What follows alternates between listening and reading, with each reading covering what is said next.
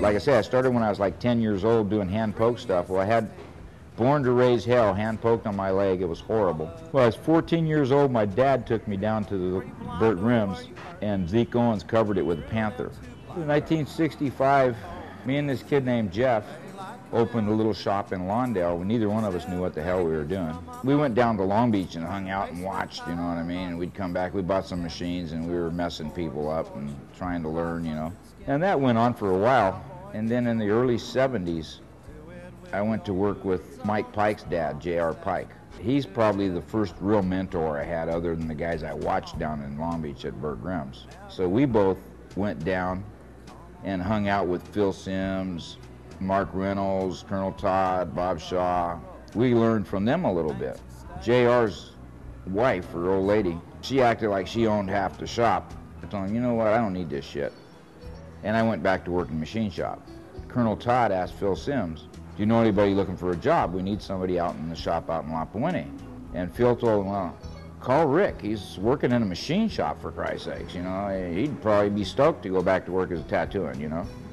So they called me, and I went and talked to Todd, and they hired me, and I never even went back to the machine shop. My brother was working there at the same time, and I told my brother Gary, I says, hey, bring my tools home and pick up my last check. I'm not going back. I'm starting to work next Monday at the tattoo shop in Lapawinnie, and that was when I went to work for Bob Shaw and Colonel Todd. And then after that, I went down to Long Beach.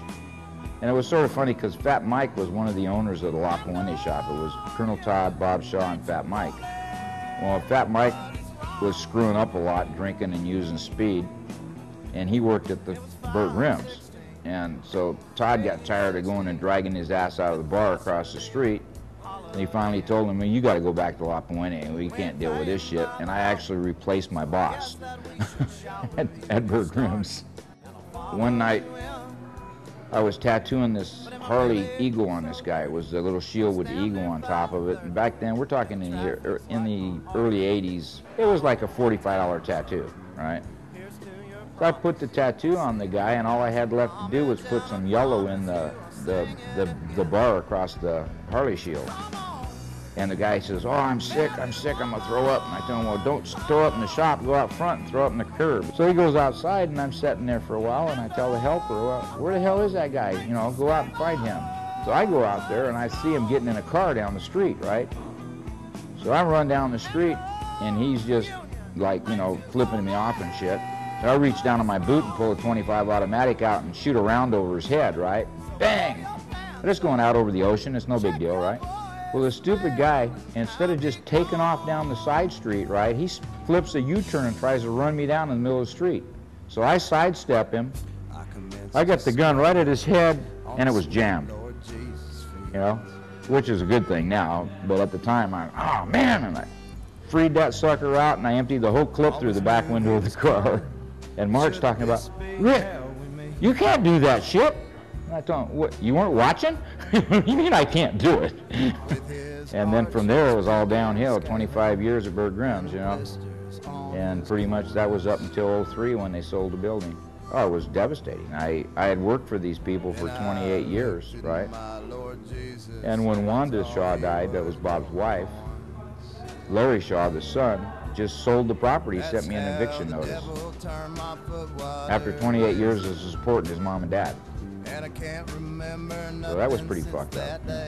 Now I just work a little here and a little there. You know, I do Mondays at Shamrock with Mark. Tuesday and Friday I'm with Tennessee Dave and Baba.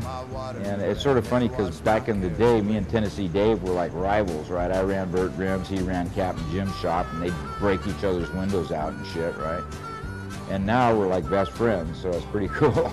And then on Saturdays I work with Robert Atkinson, and I do appointments at American Beauty in Sunset Beach, which is right by my house. And that's with Opie Ortiz, the guy from Sublime. Other days, occasionally, I'll go set in with Catfish Carl out in Realistic, like on a payday weekend or something, just for something to do. And I do a lot of tattoo conventions. Yeah. Nowadays, it's, you know, pretty mainstream, you know, which is good. The art has evolved. I mean, it sort of goes in circles, I think. You know, they were doing portraits in the turn of the century. That's not something somebody just started doing recently, you know what I mean? Single needle work and all that. It's weird. the tattooing changes, but it keeps coming around full circle. You know what I mean? Like in the 40s, they were doing nothing but 5 and 7 needle outlines, right? And then in the early 60s, Burt Rims and Bob Shaw and Colonel Todd was looking at some of the work that was coming back from World War II, and they're saying, oh my God, look at this stuff. It's all blurry and nasty because the lines were too big, right? So they started the 3 and 4 needle outlines rather than the 5 and 7. And the reason they did it was because the small tattoos were coming back all messed up. You couldn't even tell what they were, right? And so now the young kids that don't know the history, right, are doing 5 and 7 needle outlines on small tattoos. Well, in 20 years, they're going to look like shit. You know what I mean? I got a pin up right there, right?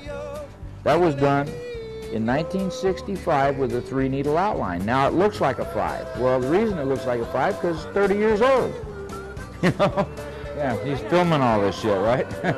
We're going to edit the shit and the fuck you and all that shit out. He's getting some good stories.